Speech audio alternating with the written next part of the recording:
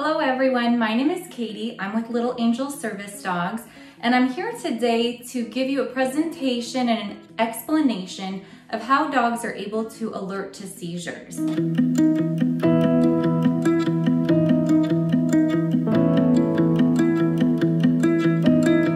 This is something that I get asked quite a bit. Little Angel Service Dogs is a leader in the industry as far as actively training dogs to alert to seizures, whereas for years, most organizations would place dogs who had the type of personality leaning towards propensities that would have the dog naturally alert to seizures, but there was no way that people knew how dogs were actually picking up on them, and so they had no way to actively train them.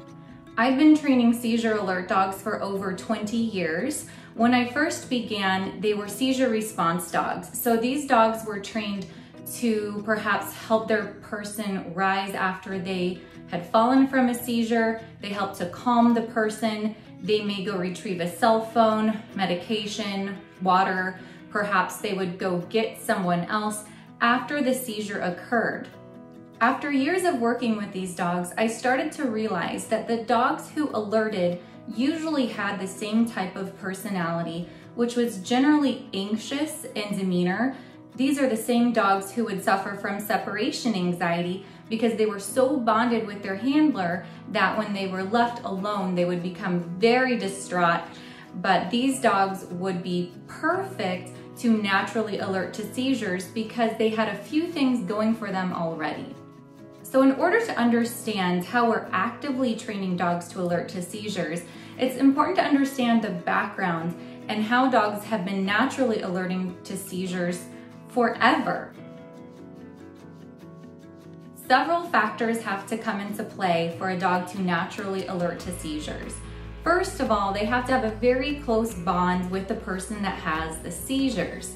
In addition to that, the dog should have an anxious personality. So this dog is a little bit stressed out just by personality and demeanor.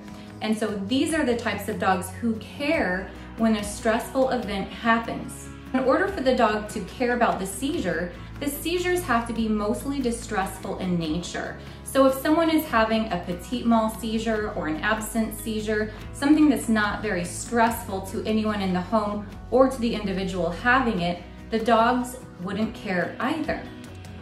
What we're looking for is that that person would typically have grand mal seizures or what we call tonic-clonic seizures.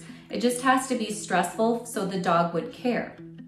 In addition, the patients would have to have the types of seizures that build slowly in their brain before showing any clinical signs of the seizure.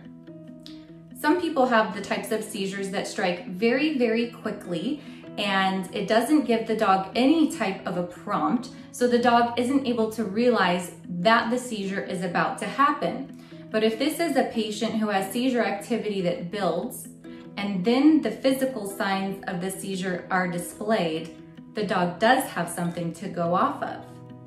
So as far as the dog is concerned, the seizure has started before the physical signs of the seizure are present. So you could be looking at this person and talking to them, and the dog is over here alerting to the seizure and showing some stress behaviors, which would help you clue in that the person is about to have a seizure, even though you see nothing different in the person directly, and even though they don't feel any different. Of course, some people do have an aura before they have a seizure, but that's not exactly what the dog is picking up on. One other thing that we learned had to happen was that this person could not have seizure activity randomly throughout the day. Otherwise, those symptoms or the cue would be available to the dog, but then no physical signs of the seizure or no stressful event would actually happen. So when we put all of these things together, what we're seeing is that the dog starts to show stress behaviors right before the seizure occurs. And this allows the patient or other people in the environment to see that the seizure is about to happen. My name is Andy Watt. I'm 18 years old. I'm from Bishop, California, and Addison is my seizure service dog. She works with me to alert to my seizures before they're going to happen. So Andy was diagnosed with epilepsy about the 6th grade. He's a senior in high school now. He has seizures just about every day. Our first day of handler training out at the ranch, we were there for maybe an hour, and he pawed at Andy, and so the trainer put him down to relax and said, you know, how do you feel? And he said he felt okay, but about a minute later he had a seizure, and so they did the deep pressure therapy, and it was definitely a mild seizure, so it helped Andy to, I think helped Andy get through the seizure with less stress, and he was able to continue the training the rest of the day. But yeah, it was amazing that the very first day there to see that this could actually happen. If I hadn't seen it myself, I don't know if I would have believed it, but and then it's happened twice since then. It was super big and super important to my entire family just to know that what we worked for and raised money for it's right there, and it was so quick too. That was just awesome. And for Andy now with Addie, it's as much for me and my wife and our family to give Andy the independence that he needs as an 18-year-old senior in high school and going on to college. It just relieves a lot of stress on me when he goes out, that I know that he's got somebody, Addie, with him to help him through the tough times. And then for Andy, I think it's just emotionally that he knows there's always somebody there that's going to be focused on him and take care of him all the time. I'm a senior in high school, so that's really big for me to have that independence and the ability to kind of be out on my own. And so she's been a really big help to me. So, do you think Addison will go to prom this year?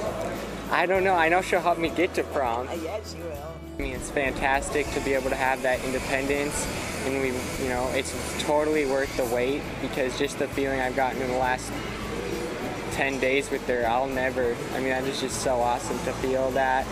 And it's totally, like I said, it's so worth the wait. Yeah, this is going to be a huge, for not just for Andy, but for me and my wife and my family.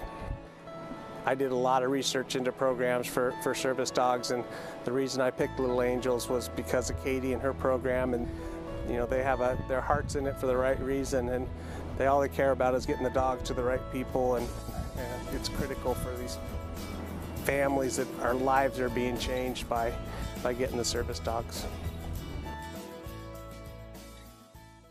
From the dog's perspective, certain things are happening all in a row. After the dog has been with this person for a period of time, they've grown attached to the person, they recognize that stressful events happen, which are the seizures, and then the dog realizes that a certain cue is available before the stressful event, and this is something that always happens.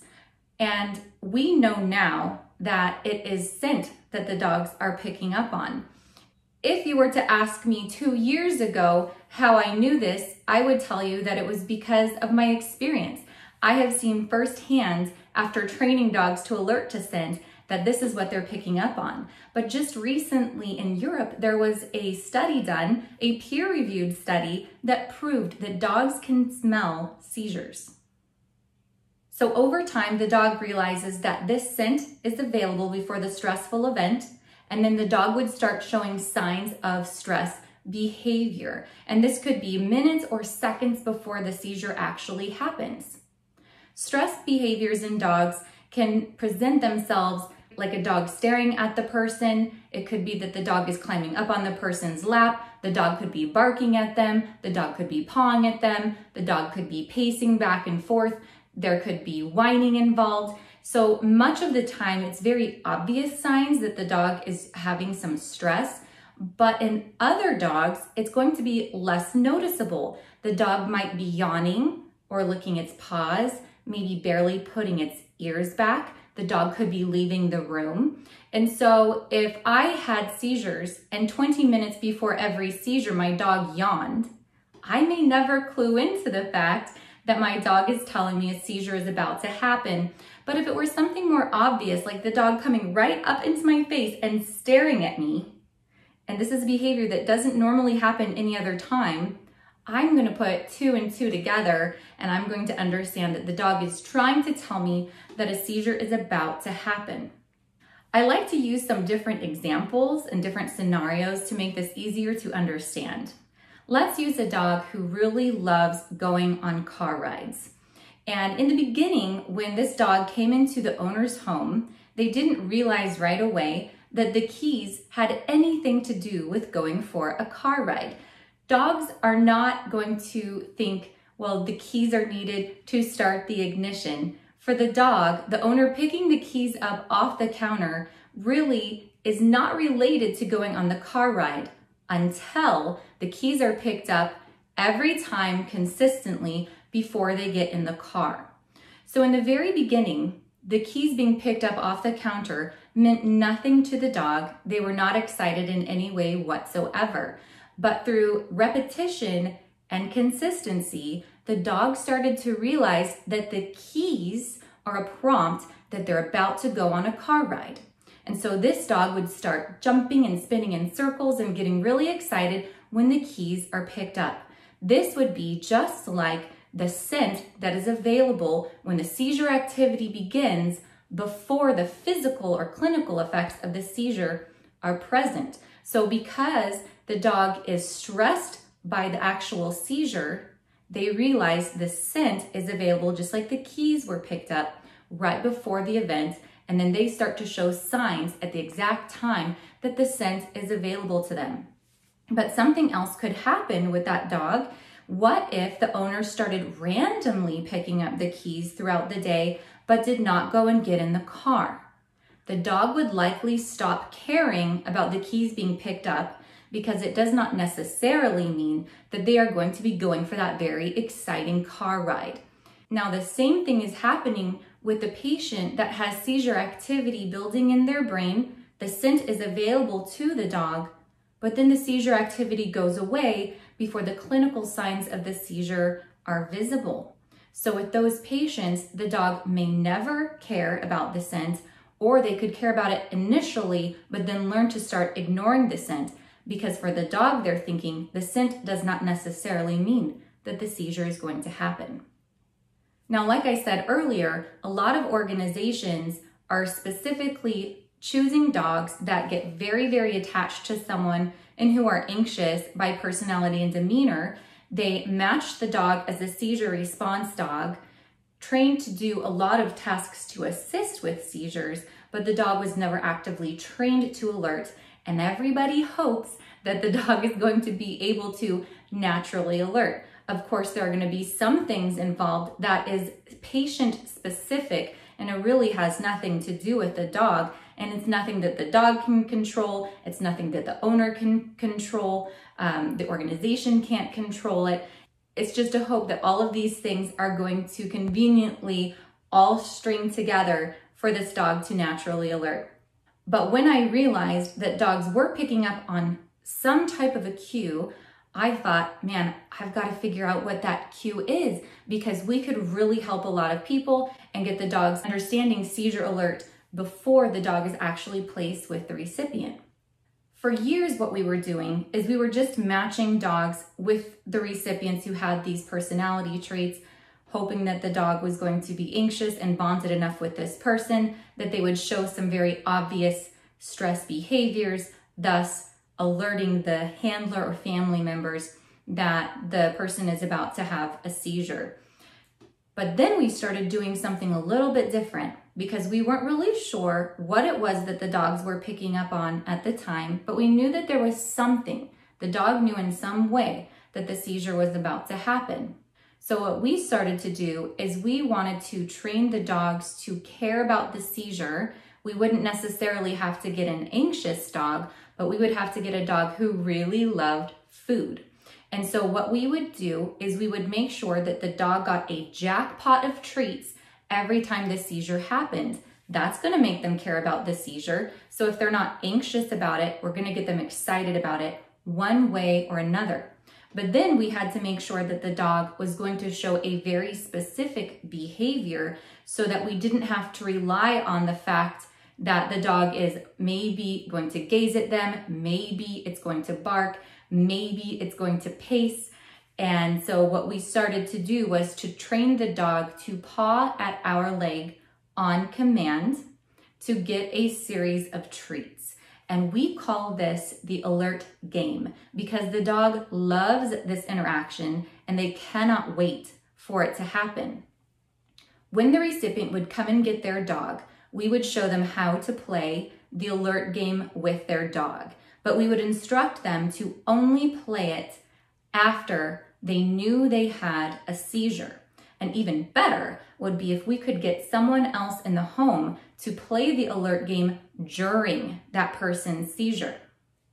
Then all we had to rely on was repetition and consistency.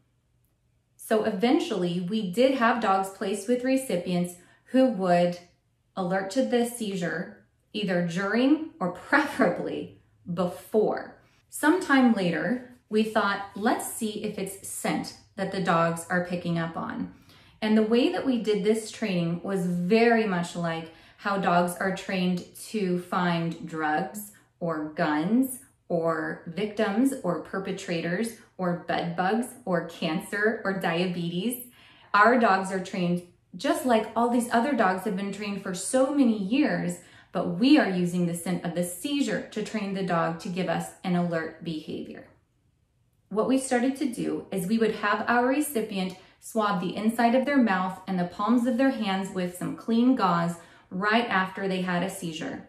They would put it in a Ziploc bag and they would mail it off to our organization. And then we would very secretly present the scent to the dog at the same time that we are playing the alert game. So essentially what would happen is we would have a container that opened very silently in our pocket or in our treat bag, and we would open it, and then seconds later we would start telling the dog to alert, basically to paw at our leg, and the dog would get a series of treats. The dog thought this was amazing, and then we would close that container really quietly. The reason that we were being really secretive about how to present that scent is we didn't want the dog to associate the visible cue of seeing the scent container or the audible cue of hearing the container open to play the alert game. All we wanted was the olfactory cue. So we wanted them to smell it and then realize this smell is always available when we play the alert game. It might be a month or so of playing this game with the dog consistently before they realize that the scent is a cue. But we will be working with the dog. We will open up that scent container, and then the dog will paw at our leg without us asking them to do so. When we place those dogs with the recipient, a handful of them are able to alert to seizures in advance the first time they ever see one in their recipient. But most of the dogs have to have it reinforced before they fully understand this concept. The reason that they have to have it reinforced is that this person who has the seizures, it might be building slowly. The scent might be available very slowly to them, and it's also a fresh new scent, and it's real life. This is what's really happening in real time. It's not in a training scenario. It's not on a piece of gauze. It's not an older scent. It's brand new and it's coming at them very naturally. So a lot of the dogs do have to have their recipient play the alert game with them real time, either having someone else play it during the seizure or the recipient themselves, the person who has the seizure, would play the alert game with the dog as they're recovering from the seizure. But we found that the dogs were able to pick up on this training leagues before the dogs who went with this old training method. And when I say that it's leagues before, I want you to understand that before the dogs started having scent training, it would take perhaps months for the dogs to understand the repetition and the consistency of the actual seizure happening, for them to understand what they're supposed to be doing. But with the scent training with the gauze and in our training environments, we were able to repeat it so regularly that the dogs started picking up on it days after being placed with their recipient instead of months later. So right away, we knew it was scent. There was no other way that the dogs would be able to do this. The first dog that ever did alert to the seizure in advance, the first time they ever experienced it with their recipient, this recipient was at handler training, and they were going through a practice of having their dog go across the room to dial an assistance dog phone. The assistance dog phone is a really neat device that can just plug into a regular phone jack, but with the touch of a dog's paw, the speed dial button is going to dial a lot of different phone numbers all in advance. It's a very valuable tool if we have an adult who is living by themselves, because the dog can call for help when the recipient is unable to do that. This is a type of seizure response training. So the recipient was telling the dog, dial. The dog was going away from them, going to dial the phone, coming back and being rewarded for it. And this happened a series of times. But then one time the dog stopped, came and sat in front of them and pawed at their leg. And the trainers all just kind of looked at each other like, what is going on? Just, send the dog again. The dog is just confused about the cue that we're giving them. Well, the recipient gave the cue again, but the dog didn't move. It just sat there and pawed at her leg again. And then 8 minutes later, she had a seizure. And I mean, just talking about it now, I have goosebumps. But I remember at the time how thrilled we were. It was just such evidence to us that this dog learned exactly what to do in a training environment, just specific to reenacting the sense for the recipient. And they understood that and then acted on it the very first time.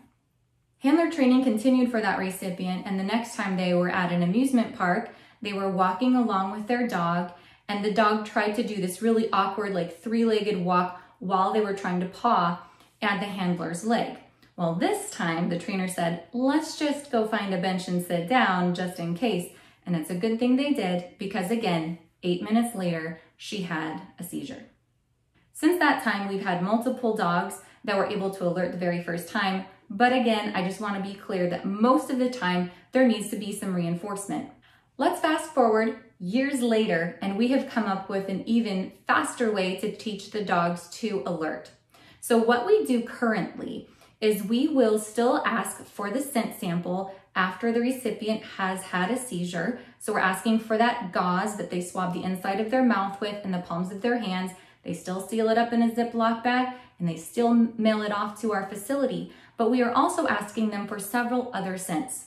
We ask them for scents taken when they are sure they have not had a seizure, and it could be after they had been resting or sleeping. It could be after they've eaten. It could be after exercise. We ask for a lot of different types of scents based on different times of the day. And what we do is we start off with just 2 buckets, and we will have the seizure scent in one bucket, and then we will have a scent sample of the trainer that the dog is working with.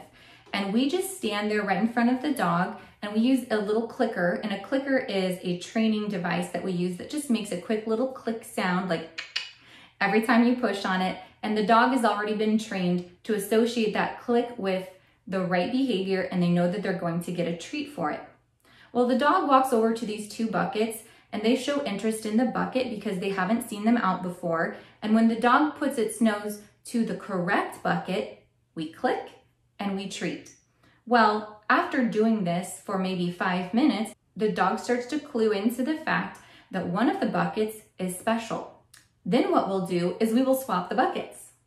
So we will take the seizure scent and we will take the trainer scent, but we just move the buckets over. So now they're in a different position. Sometimes the dog will still go to the scent that maybe is on the dog's left, but the dog learns pretty quickly that we're going to ignore it, and they're only going to get that click and treat when they go to the bucket that has the correct scent sample. After the dog clearly understands that it's the right scent that they're supposed to be going to, we add a 3rd bucket, and then we add a 4th bucket, and then we add a 5th bucket. And all of these buckets have different scents. And again, some of those are now the trainer and some of those are the recipient, just not where they've had a seizure. And the dog is able to detect which bucket is the correct bucket in the lineup, the one that has the seizure scent, and we give them the click and the treat. After they're able to determine that, we wait to give the dog the treat until they come to us and paw at our leg, and then we give them the treat.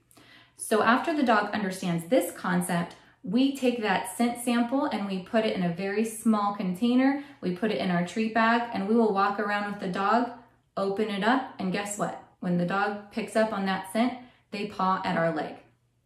In this way, we're able to teach the dog that it's not just the scent of the recipient that's important, but it is the scent of the seizure that's important. And it just helps them to be able to distinguish it in their mind.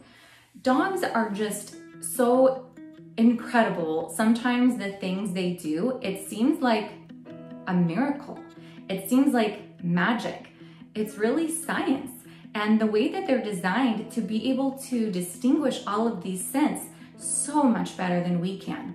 A dog's nasal cavity is designed to be able to hold different scents and all those different cavities, and then the olfactory center in their brain is enormous when you compare it to that of humans.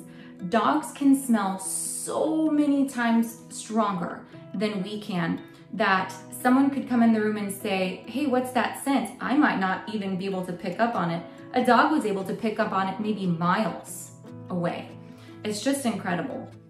So all we're really doing is we are relying on this gifted ability that dogs have, and we are teaching them to show us a very specific behavior when that smell is available. And again, it's just the way that dogs have been trained to alert to diabetes and trained to alert to bed bugs in a hotel or termites in a wall or cancer in different patients. We're just lucky enough that we were able to hone in on what it is that these dogs can do. There are so many people who have been touched by the incredible ability of these dogs. There is a book called After That Day, Stories of Epilepsy, and there are some stories in here of dogs that are able to alert to seizures, which are really great. It's a book that's available on Amazon if you want to take a read through that. And then we also have a book, A Guide to Training Your Own Seizure Assistance and Alert Dog. This is written by me, Katie Gonzalez. This is also available on Amazon. But I will say that the best part about the book is that it is teaching you how to train an actual assistance dog. It does go over step by step how to train seizure alert dogs, but you've already heard that in this video. So if you aren't looking for an assistance dog that goes with you into public, you could easily just use this video and train your own dog at home to alert to seizures in the same way, and then you don't have to purchase a thing. Our greatest goal is that you are able to know before a seizure happens, and dogs are an incredible, magical way to see that that's going to happen. If you have any questions, feel free to reach out to us. Our website is littleangelsservicedogs.org. And for now, I would like to show you some videos of some of our previous recipients who have received these dogs and their stories of the amazing ways that these dogs have changed their lives.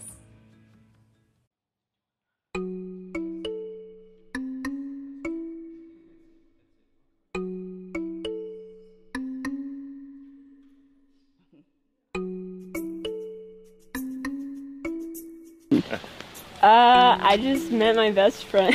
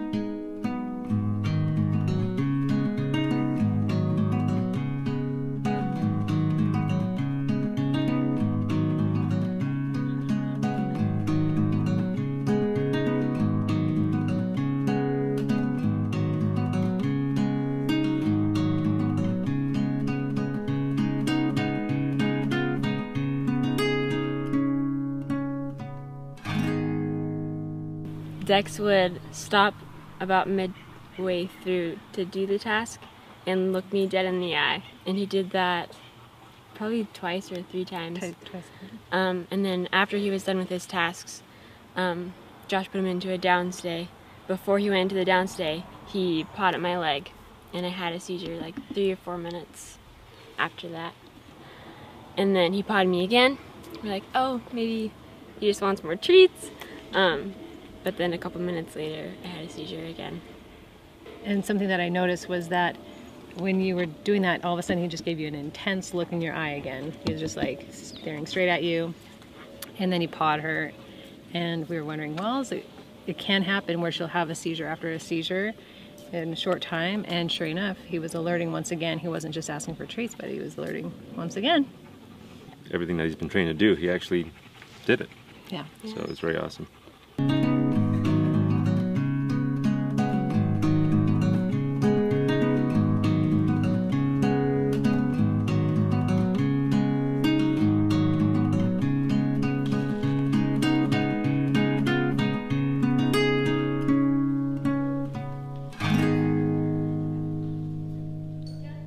Well, it's just been absolutely amazing to see what going into it was just a dog. To see Dex just perform, it's just amazing. What he's been able to do, and how he's been trained, and how Natalie's been able to just latch on, and Dex and Nat have just been awesome together, and just to see that bond, and just to see how Dex is going to help Natalie. So it's pretty awesome. Pretty awesome. Cool to see him go from scent training with a scent in a little bottle, and then seeing him in action with her alerting every time. It's just amazing, and it's overwhelming, and this is why I do what I do. Far beyond what I expected. Just watching everything that we've seen go into action has been like overwhelming, and we are very, very thankful and just grateful for everybody that has a hand in Little Angels, people that donate to Little Angels. Thank you. Yeah, he alerted, he's been alerting right from the start. He's been alerting to Natalie's seizures. And so yeah, just the other night, he alerted 13 minutes in advance. And again, just to see that happen is just amazing. Thank you to everyone who helped raise Dex and train him. He's perfect for me.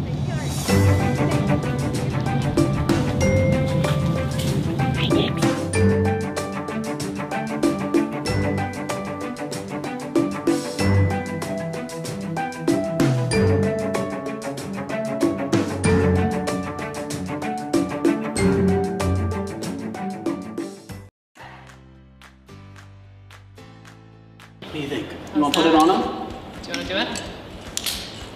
Come snap this for me. There you go. Well, now he's your dog. Yay! Sorry. Good. I'm John. I'm Shyla, and this doggy right here, this good boy, he brought us here. He is trained to alert to our son's seizures. Trevin has had epilepsy for 3 years. And he was three when he was diagnosed with epilepsy. We were up to 10 to 20 seizures a day. It's the worst feeling in the world. It is. You feel completely hopeless. Or helpless too. Like there's nothing that you can do to help him. You just have to watch it and write it out, and it is seriously, I think, the worst feeling that I've ever felt in my entire life. Yeah. Scariest too. Then when we got the diagnosis, it was one of those things of we were wanting to find the problem, solve it, and then we could move on. And then we found out it was genetic, so there was nothing we could do about it. So we're just kind of medicating. They started out and they were all day long. They were random. And just sporadic all day, all night. And then they got so they're just at night now.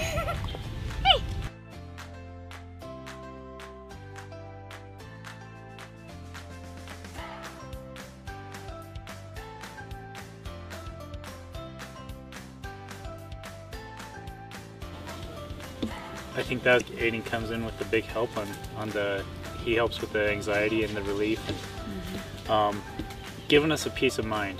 That's a lot of it right there. That's the biggest thing I've discovered, is the peace of mind that he brings. Now that Aiden has been with us just even these few days, my anxiety towards Trevin has gone down like tons. And because I'm always like anxious and just waiting for the next one to hit. And we have a video monitor on him when he sleeps and everything else, and usually I am like crazy about that monitor is on and it like right next to me. And since Aiden has been with us, like I have been so much more calm and just able to handle things a lot better. I don't have the monitor right next to me. I even noticed last night I didn't even turn it on right away. I mean, like it's crazy huge.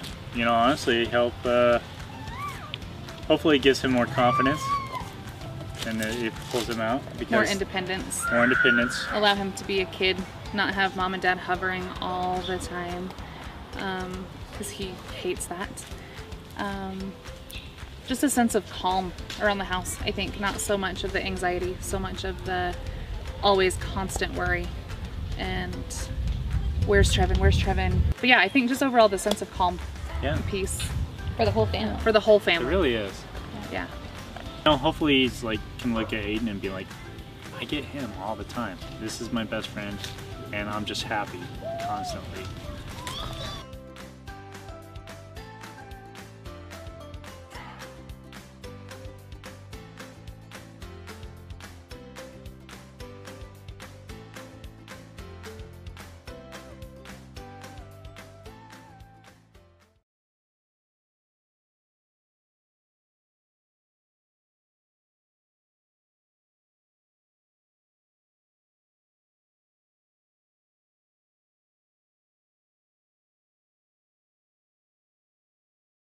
Hi, my name is Colleen Stewart. I am here for my mobility dog at Little Angels. Hi, I'm Greg Stewart, Colleen's husband, and this is a life-changing opportunity for us here. We can't be more grateful to the guys, the whole team at Little Angels and all the fosters for doing such a great job with Denny. He's within 2 weeks, actually on the first day, he was immediately part of our family. And I've seen an immediate change in Colleen's health, and psychologically and physically over the last 2 weeks. This is a really great opportunity for us. Look at how fast I'm walking, Greg. Does it feel good holding on to him? It feels excellent. It's just, I feel safe. Denny is going to enable me to take a walk down the street 3 times a day and give me the exercise that I haven't been able to have. It's going to help my health so much with my oxygen and my exercise and muscles, and it's going to change my life completely. Well, I go to sea for a living, and that means I'm gone for at least 2.5 months at a time. And for the last 5 years, I've been very concerned with Colleen's well-being when I was away at sea. And now I don't have to worry about that anymore because Denny's there with her. If she has any issues, he'll dial 911 and get EMS services there immediately and help her get exercise and get healthy. So this is a life changer for me too, not just Colleen and her health issues, but my peace of mind. It's really been a big help. It's a long wait to get your dog, but it's worth every single minute when your dog improves your life as much as Denny has for me. The people who trained him are miracle workers and have done an unbelievable job with my boy. It's the most wonderful thing, and Little Angel Service Dogs has created it for me and everybody else that gets one of their dogs.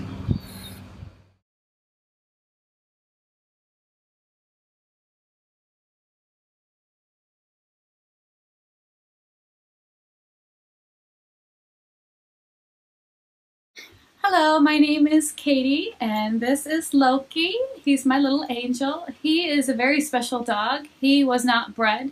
He was actually rescued from a shelter because somebody gave up on him and didn't want him. So Little Angels came along and adopted him and trained him up. And he was meant for me. I have been waiting for 5 years for this little fella to come along and be rescued and trained. And I'm grateful that he was found, because he's going to be my best buddy and my little helper. What would you say your life was like before you got Loki? It was very lonely and just full of solitude. I would spend every day alone in my bedroom, not interacting with family.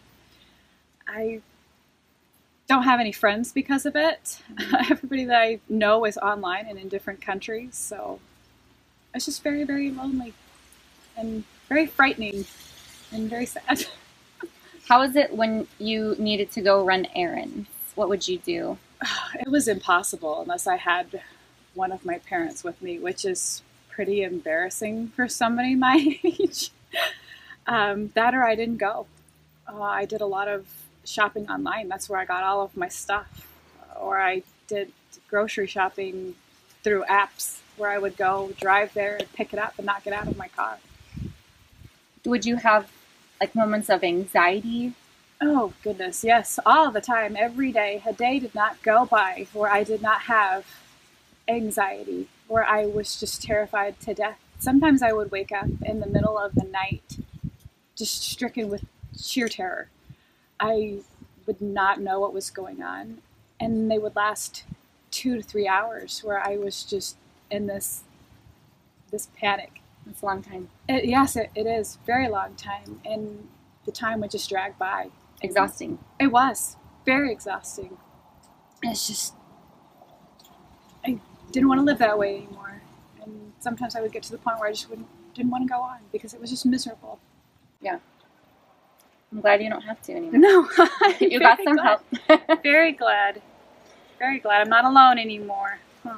How has he helped you since you've started handler training 2 weeks ago? Oh gosh, he's just been a great help. I have something to focus on other than all of the things that are going on in my brain, that nonstop just chatter that's in my brain that I focus on 24/7. I have somebody else to be responsible for and to make sure that they're okay.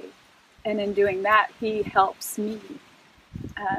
The deep pressure therapy that he's trained in has really helped. Yeah. He's doing it right now. Yeah, he climbs up on my lap and those anxiety attacks calm down in about 20 minutes, which is as opposed to 3 hours. Yes. Huge difference. Yes.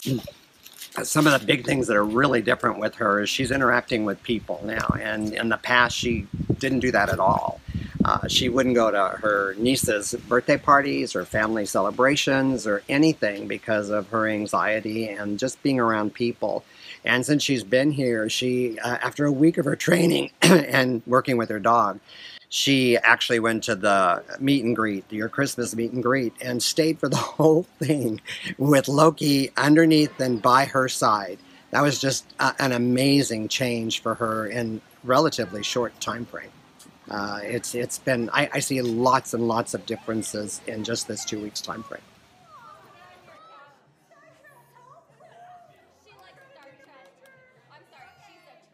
What are some of the things you're looking forward to doing with Loki when you get back home? Oh gosh, the number one thing on my list is going to a grocery store by myself and actually leaving with groceries. Yeah, that's important. Not going in and getting scared out of my wits and turning around and leaving. Or having little old ladies walk me back to my car. That happened one time. The last time I tried going to a grocery store by myself, world's biggest panic attack. Some little old lady stopped me and asked me if I was okay, burst into tears, said no, asked her if she could walk me to my car. So had a little old lady help me. Now you got a little Loki. You got a little Loki now, huh? I just want to tell everybody that is struggling with psychiatric disabilities, don't give up. There's hope. And you're not alone. There are so many people out there like us that have these disabilities, and with them being hidden, it's so much harder because you feel even more alone. So just don't give up. And one day you'll get your little angel and your life will change dramatically. my message to everybody out there waiting. So just don't give up. It'll happen.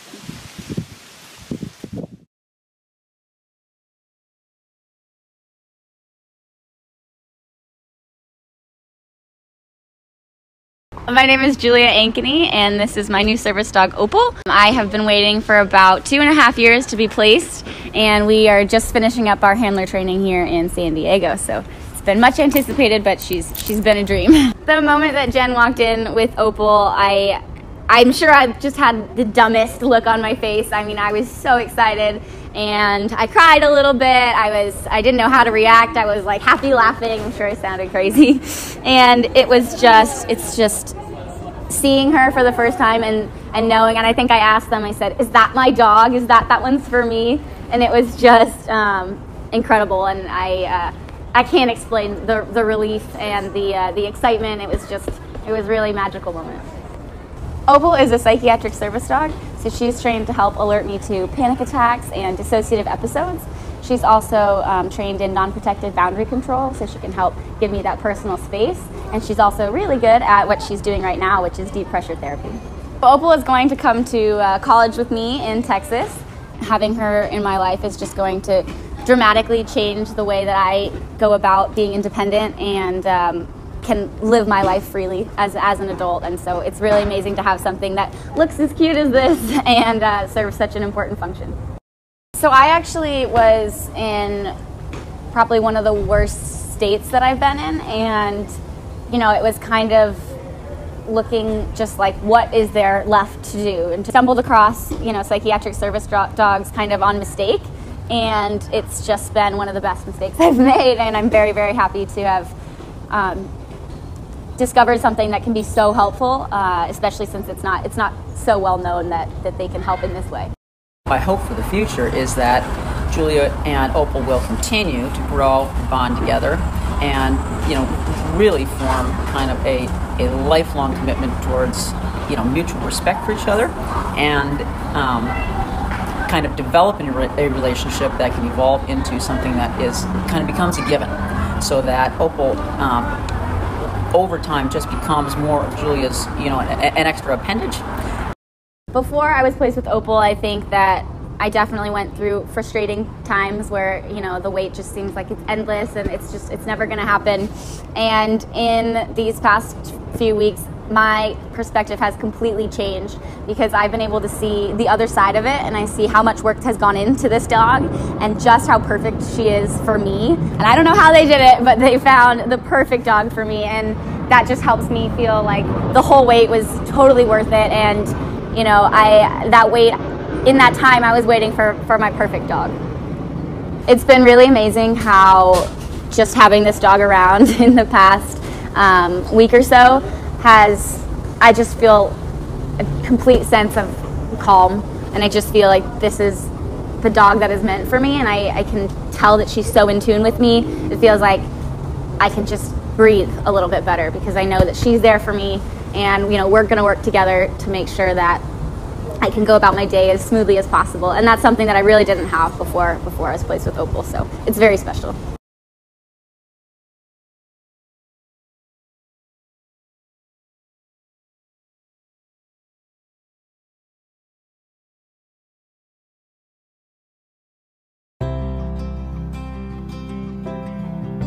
This is the heartbeat of Little Angel Service Dogs. We are a family who met as strangers, united in our goal to help disabled children and adults through incredible dogs. We are forever committed to our animals. We rescue dogs from shelters whenever we can. And when we must breed to produce excellent puppies, we do so with the utmost care, paying close attention to the health of our precious dogs. Loving families and individuals foster our dogs whenever possible. And when we must board our dogs in our kennels, we are dedicated to their enrichment, care, and happiness while they wait for their forever home. We never turn our back on a dog who should not be working as an assistance animal. Nearly 30% of our dogs would be better off as a pet or emotional support animal. we never return them to a shelter. We continue their training until they are prepared to be matched with the perfect family. We are committed to each and every dog in our care for life. We care for our recipients. We put the interests of others above our own. We believe all people should be treated with dignity and respect. In this broken world, we recognize that our recipients are people just like you and me who need compassion and a helping hand. Not only are we committed to our dogs for life, but to our recipients as well. We will never leave them or forsake them, and will always remain available to support them through the years with their assistance dog. Our dogs give strength to families, enrich the lives of children, and provide independence to adults living with disabilities every day. We have led the way in actively training dogs to recognize and alert to seizures through scent. This has taken decades of research, relying on science, our knowledge of animal training, and the amazing abilities of canines. We help civilians and veterans alike, regardless of the source of trauma in their past. Our dogs keep children with autism safe and literally open doors for those with mobility impairments who cannot. We invest wisely and responsibly. Every dollar that is donated represents the love and care of our financial supporters, people just like you who want to work with us to provide a life change through these amazing dogs. We spend our money only where it is needed. A single puppy requires many skilled hands to raise and train it into a highly trained assistance dog who will help rather than hinder someone who is struggling with a disability. This requires years of labor, proper veterinary care, nutritious food, and training supplies. We do not waste our money on frivolous facilities that cost millions upon millions of dollars. Our dogs and recipients are kept comfortable at our peaceful ranches, rich with nature and love. We constantly seek and welcome volunteers to help us in our cause, which save funds while providing more loving hands to socialize our dogs. We are good stewards of the money entrusted to us. We spend wisely to directly and effectively impact and assist the disabled. Little Angel Service Dogs. Together, we are changing lives, one dog at a time.